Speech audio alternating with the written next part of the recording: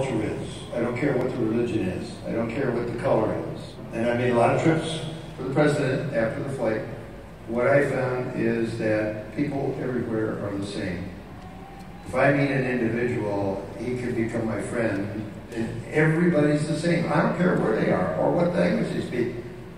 People to people are still people, and they can get along. That's the way I see people. I don't judge people. I went around the moon 75 times. Every time I came around the backside of the moon, I watched the Earth rise. That was probably the most important part of the flight for me.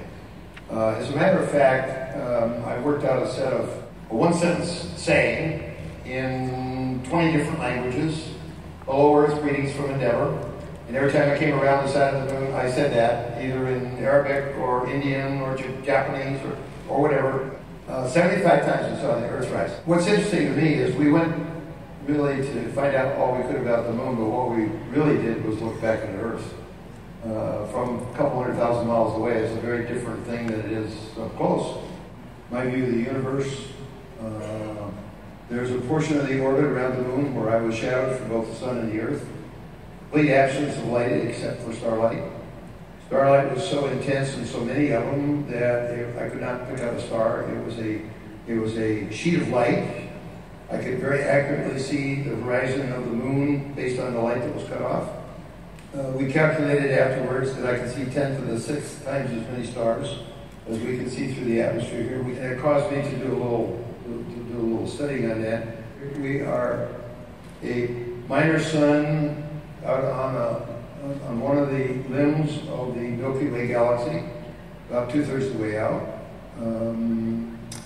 There are, in the Milky Way galaxy, some 400 billion stars. And you look beyond that and you find out that there are some 200 billion galaxies out there, and you begin to wonder, what is this all about? I mean, we just don't know a drop compared to what's out there.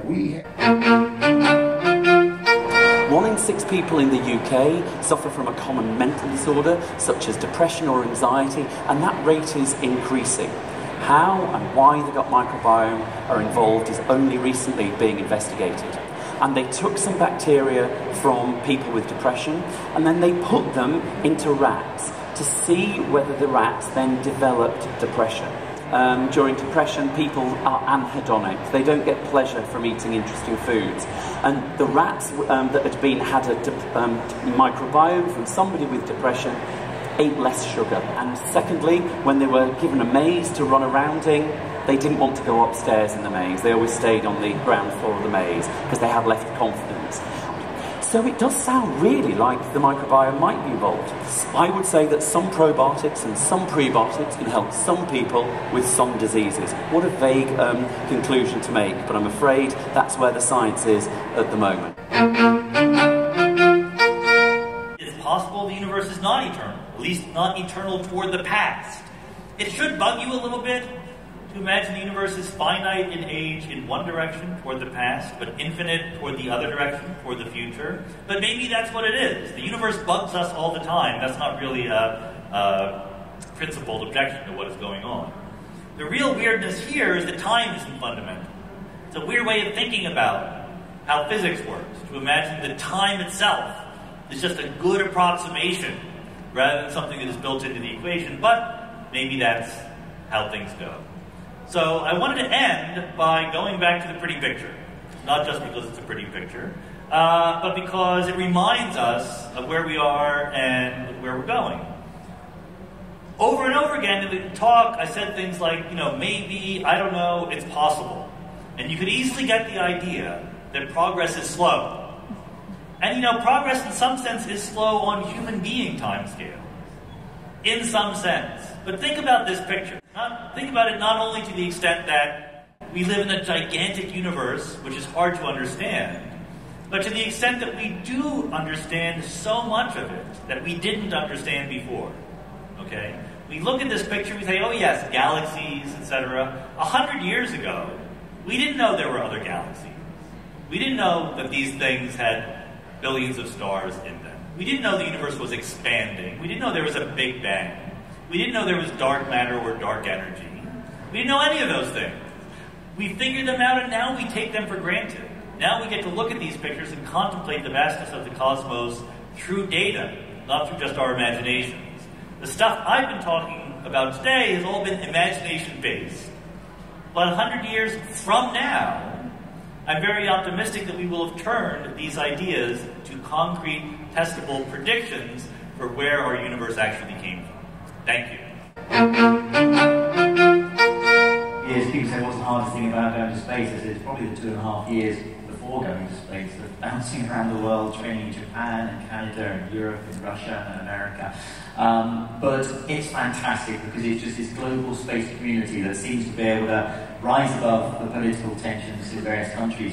Throughout the whole of my training, we had the Crimea crisis going on. People were saying, is this going to affect your space flight? Are the Russians still going to fly you to space? Of course they are. You know, we have these programs that are going on that are far more important, and the international collaboration and cooperation is far more important. It's achieving something greater than any one nation can achieve by themselves. And that's the beauty, I think, of space exploration as a model for international cooperation, collaboration. And we're seeing that now with the Moon and with Mars. You know, we're seeing all the nations come together.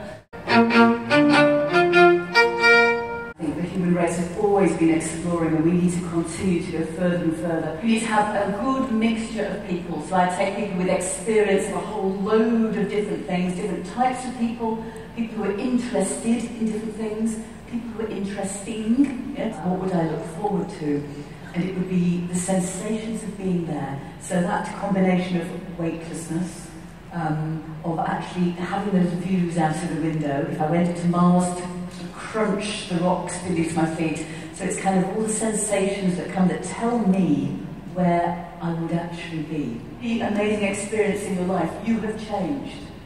Regardless of what you have seen, you have changed in yourself, and you can never go back and be that same person again. For better or worse, you're different. So I did my training, it was kind of international training, a bit like Tim's in one way, except there was the British mission, followed by the Austrian mission, followed by the German mission. So we kind of had parties at the weekend, and we had all these people from all over the world, and the Russians were joining with us, and we just had a fabulous time in the training. This connection between mathematics and music.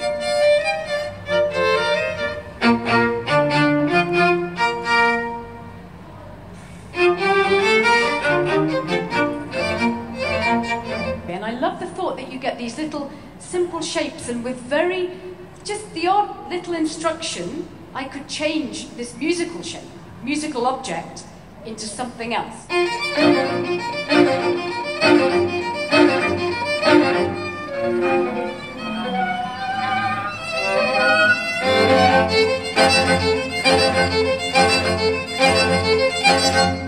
That in a mathematical proof, you need to feel like every step, yeah, of course that naturally follows from what I've just heard, but I've moved and I've changed. And I think when you listen to a piece of music, you sort of want that feeling of, yes, I see how that's grown out of what I've just heard, but it's evolving and changing. And I think